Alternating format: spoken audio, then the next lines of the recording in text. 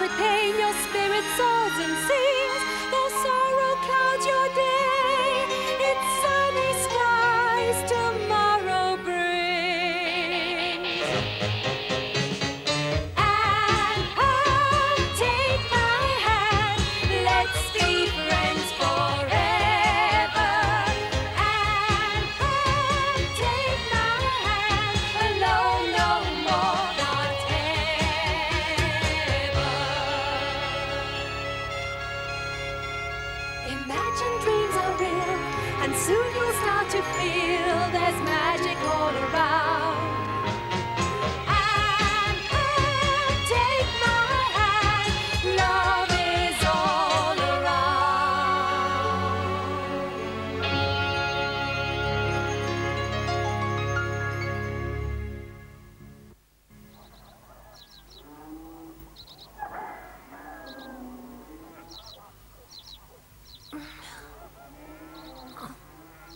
Oh, it's Christmas at last, how wonderful. Today is the big day, at long last.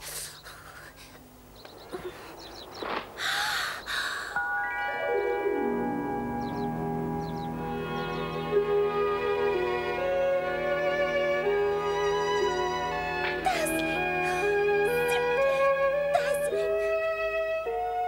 It was exactly as Anne had wanted this special day to be. The snow had arrived overnight. Green Gables was covered in a white blanket that glittered and sparkled in the sun.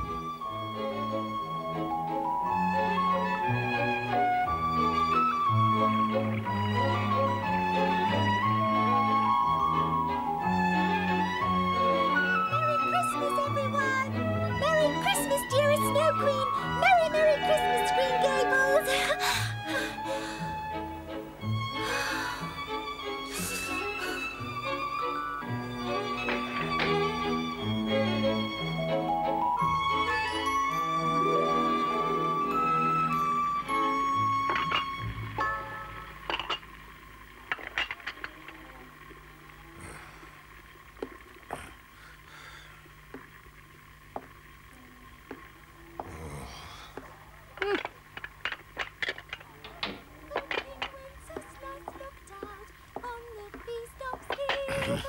Merry Christmas to you, dear Marilla. Merry Christmas to you, Anne. And to you, Matthew. Merry Christmas. The same to you, my little Anne. I have something here, something for... Aren't we lucky, Marilla? We've got a white Christmas after all. It's been so warm until now that I thought we'd have a green Christmas this year. And I don't like a green Christmas because everything is so grey and brown and drab. You know, it should actually be called a brown Christmas. Green Christmas is totally wrong. I don't know why people insist on calling it green. Are they blind? It's the wrong word. Don't you agree, Matthew? I have something I want to give... Huh? Matthew? Well, it's just a little gift for you.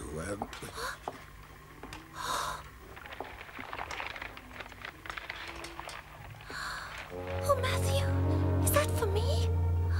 Oh. Yes, Anne. This is for you, especially for you. I hope you like it.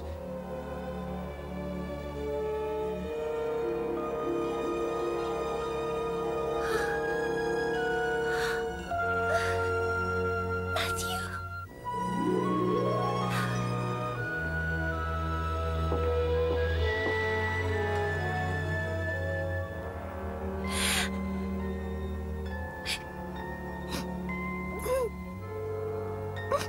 Don't you like it, Anne? I see. So you don't like the dress, do you? Oh, well, I don't understand much about these things.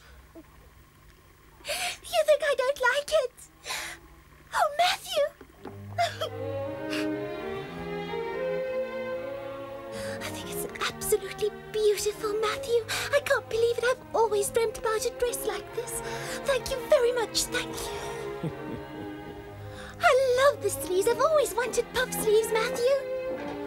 Be careful, Anne. Rather use a handkerchief, or do you want to spoil your lovely new dress, Matthew went to a lot of trouble to get it for you and to keep it a secret. Oh, I forgot. I have another small gift for you, Anne. Rachel Lindy asked me to give you this. Here. Oh, Rachel Lindy. Oh, how kind. It's a brown hair ribbon that goes with my dress. Do you mind if I try it on? I can hardly wait. But of course you must try it on. I'm just as curious to see you in that dress. You're radiantly lovely. It's as if I'm floating on a cloud high in the sky. I've never had a dress like this before, never, ever. Wait, Anne. You can try the dress on after breakfast. The tea's getting cold, so come on. Matthew, would you please sit down now? Yes, but I'd like to see Anne in... Sorry, I couldn't possibly eat breakfast now. Please, Marilla, I have to try my dress on first. Don't worry, the dress won't fly away, Anne. It hasn't got wings. I can't wait to feel what it's like to wear a beautiful dress like this. I'm sure it's much better than having breakfast. Breakfast is so ordinary. I'm sorry, Marilla, but it's impossible for me to put it down now. I just can't, I'm sorry. I'm sure it's difficult for you, but I'm afraid I still have to insist that you eat your breakfast this morning. Today's the day of your school concert. Do you want to perform on an empty stomach? If you don't eat, the audience won't be able to hear your heart-rending groan properly because your tummy will be rumbling much too loudly. Oh, you're right.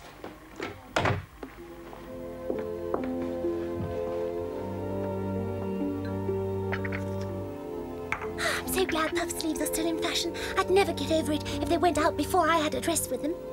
But now I have my very own puff sleeves.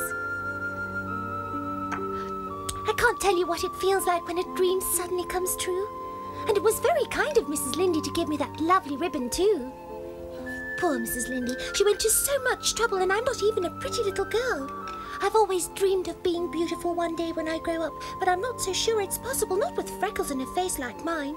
I suppose all I can hope for is to be a bit above average. But who knows, this dress might change my whole life.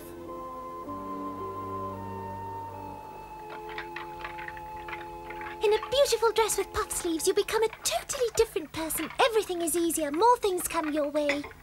Who knows, maybe I'll even be better at geometry too. In this dress, nothing will hold me back, nothing will stop me. Diana's coming! She won't believe her eyes when she sees my beautiful new dress. Just as I thought. The child is totally overwrought again.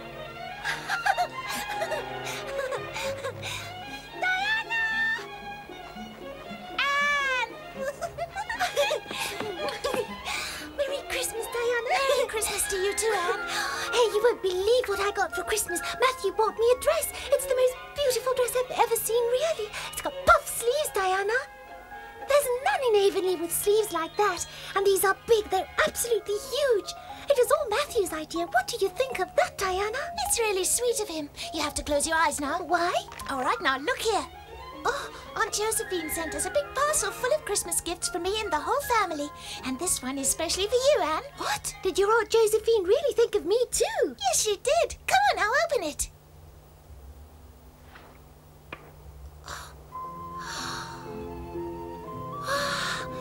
Diana, this is becoming too much for me. I don't know whether I'm dreaming or awake anymore. These are just what you needed, don't you think? You have your own lovely shoes now, so now you won't ever need to borrow Ruby Gillis's that are 3 sizes too big for you. Aren't you glad?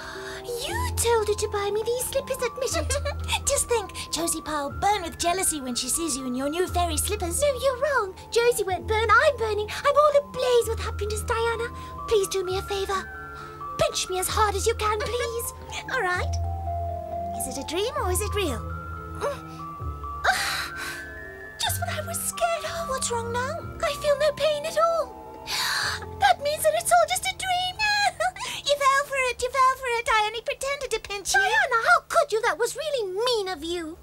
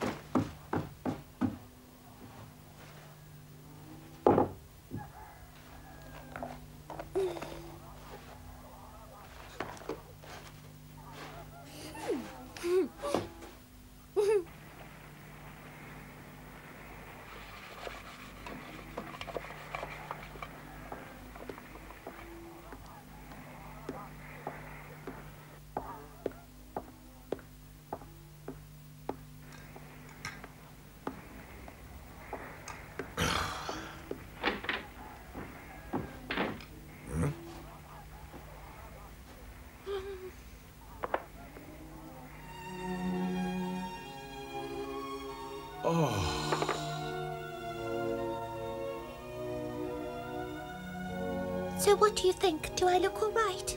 Does it suit me? I know nothing about dresses, but you look absolutely wonderful. Oh, thanks. That sounds good. Now that I have this dress, I'm going to try to be an angelically good girl. I promise you that. Thank you, Matthew. Thank you. It's a pleasure, Anne, a great pleasure. Oh, look at the time. I have to rush now, or else I'm going to be late. And I can't be late, not today. I promised Anne I'd be there. We have to clean the hall so that everything is neat and tidy. And then we still want to have a last rehearsal before tonight. I'll tell you all about it when we come home. Anne, I know nothing about these things. But I could act it out for you, Matthew. I would like to see it, but with the exception of one thing. Oh, all right, then. What don't you want to see? Your groan. I beg you, spare me your heart-rending groan. I want tonight at the concert to be the last time I see and hear it. What? Are you going to the concert? Of course. Don't you think I want to see the child on the stage? Oh, Marilla, I really didn't know you were interested. You were against the school concert right from the start. I would never have dreamed of asking you to come tonight. But why should I be against the concert? It's for a very good cause. It's going to help you pay for a schoolhouse flag. Oh, Marilla!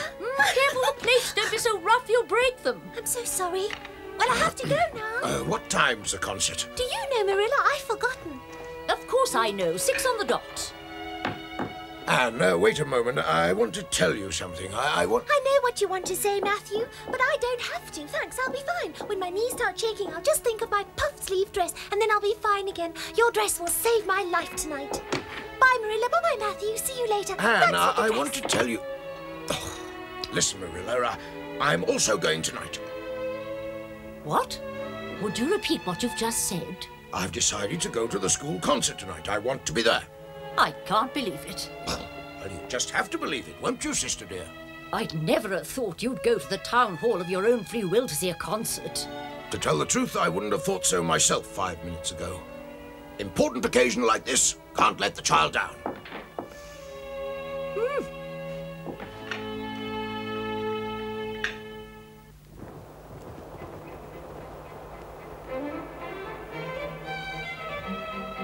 Avonlea's pupils worked harder than ever before. The bleak town hall was gradually being transformed into a festive concert hall. While some pupils were hammering away and making garlands of flowers, others had their last rehearsals. The people of Avonlea were very enthusiastic about the concert, and everyone was there. No one stayed home.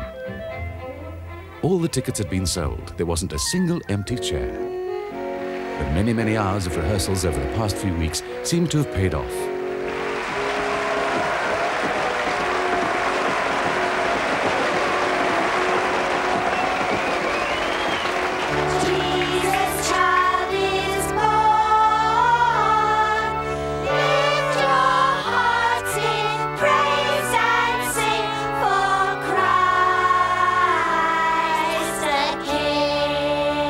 The audience was impressed and didn't hesitate to show it.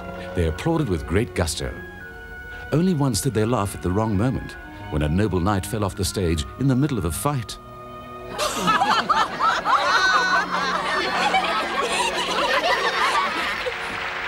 When Diana made her grand entrance, Anne was much more nervous than she was. Diana looked quite calm. Anne was trembling on her behalf.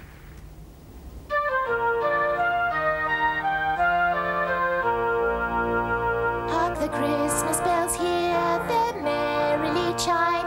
Be joyful, they're saying it is Christmas time. Set the Yule fire and candles are burning so bright. It's time for rejoicing, it's Christmas tonight. Bathed in moonlight so still and softly aglow, stand fir trees, their branches all covered in snow. While the Christmas bells ring their silvery chime, rejoice one and all, it's Christmas time.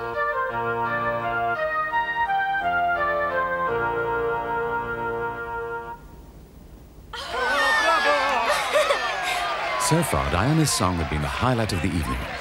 With her beautiful, clear voice, she sang her way into the hearts of the people of Avonlea. Anne was very excited about Diana's success.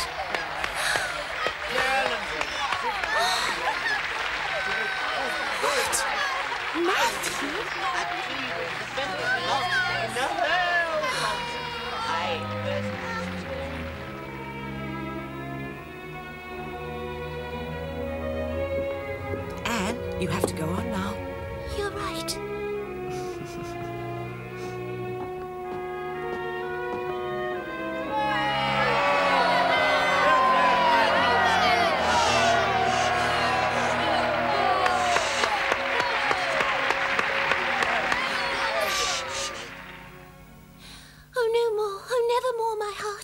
Canst thou be my universe?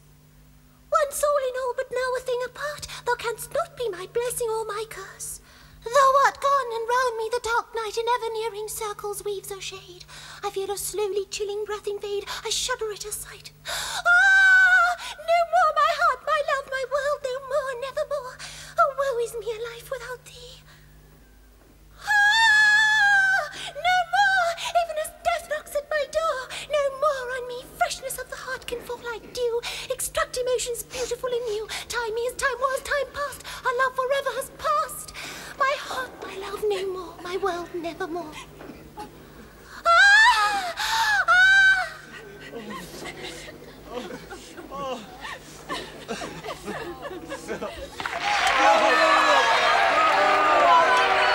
Anne recited her poem with such conviction that the audience was deeply moved and many an eye was wet. Marilla was proud of her, but she was grateful that she wouldn't hear Anne practicing her heart-rending groan again. Jane Andrews and Josie Pye had been waiting all evening for their big chance.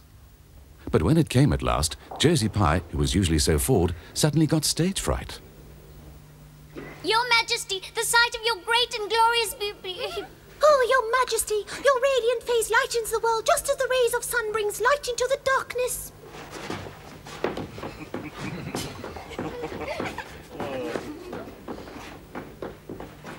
You, Fairy Queen, are celebrating your birthday today, and we're... You have new shoes. We're having a banquet in the castle. A banquet, a feast, in honor of our beloved queen, the most beautiful fairy queen. Your Majesty, I need your help, and oh, your light blinds me, Your Majesty. Don't you know today's a special day? It's our queen's birthday. We need a schoolhouse flag, Your Majesty. The fairy queen and her ladies-in-waiting got thunderous applause. Anne and her friends could never have dreamt that the piece they'd written themselves would be such a resounding success. Anne left the stage in a daze. She was hardly aware of the applause and didn't even realize that she'd dropped her flower.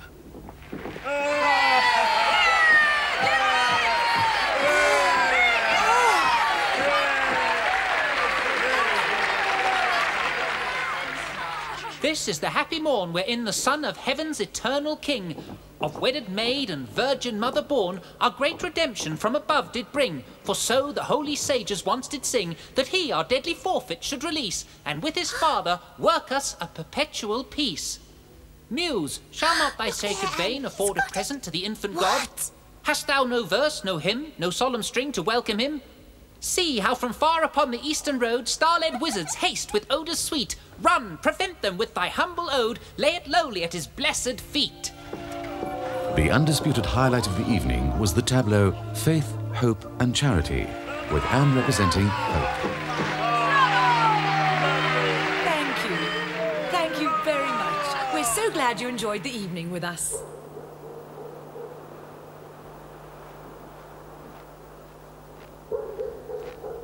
Tonight was as lovely as a dream. What a great success. We made at least $10. That should be enough for us. Yes, the house flag won't cost more than that. You're right.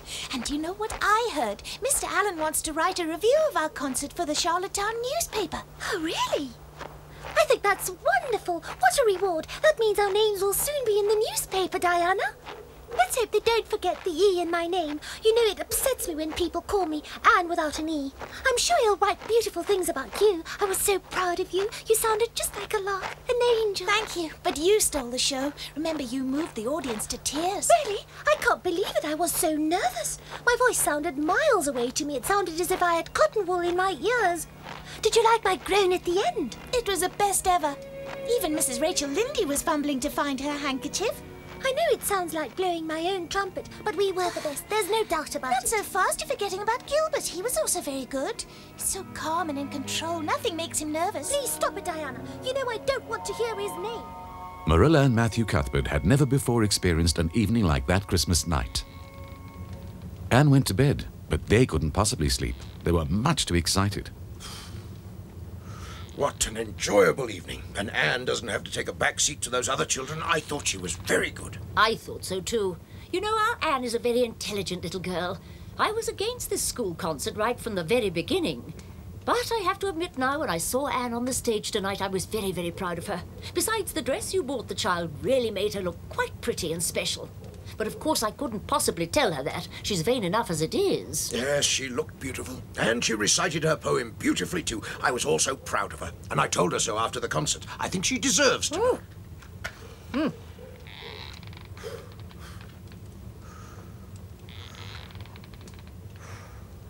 I think the time has come for us to start thinking seriously about our little girl's future. Don't you agree, Marilla? What do you mean, thinking about her future? A girl like Anne deserves more than Avonlea's little school. She's clever. She needs better opportunities, a better chance in life. It's much too early for that, Matthew. She can go to a better school when she turns 15, but she's hardly 13 yet. She's still too young. My goodness, how time flies. To think she was just 11 when she came to live with us. Yes, she's grown up a lot lately. It's interesting how clothes can change a person. It's quite extraordinary. She's a really fast learner. She had so much to catch up with. In that orphanage, they didn't bother to teach her anything at all. I think we should send her to Queen's, a really good college. Queen's? That's a good idea. You're right. We'll send her there. Please do me a favor and don't mention a word to her. We'll only tell her about it when it's time to go. It can't do any harm to plan ahead for the future. In fact, I'd say it's a very good thing, Marilla. It's better to know where you're heading in life. It's the only way to prevent you from making the wrong decisions. It's strange how a child in the house shows you you're not getting any younger. We're talking about college already, and in a few years she'll be grown up. Unfortunately.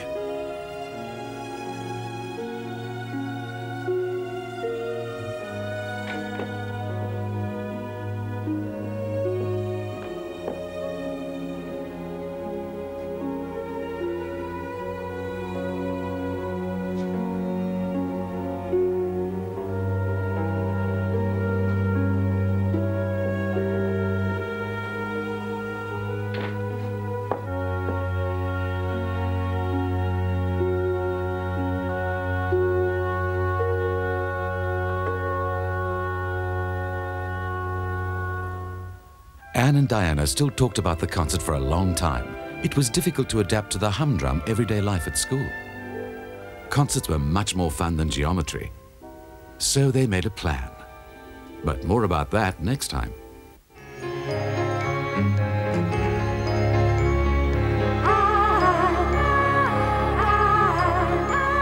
Soft whispers on the breeze, the wood nymphs in the trees are calling out your name. They offer you their gift, sweet fragrance fills the air. The magic of a moonlit night, a nightingale's song to share.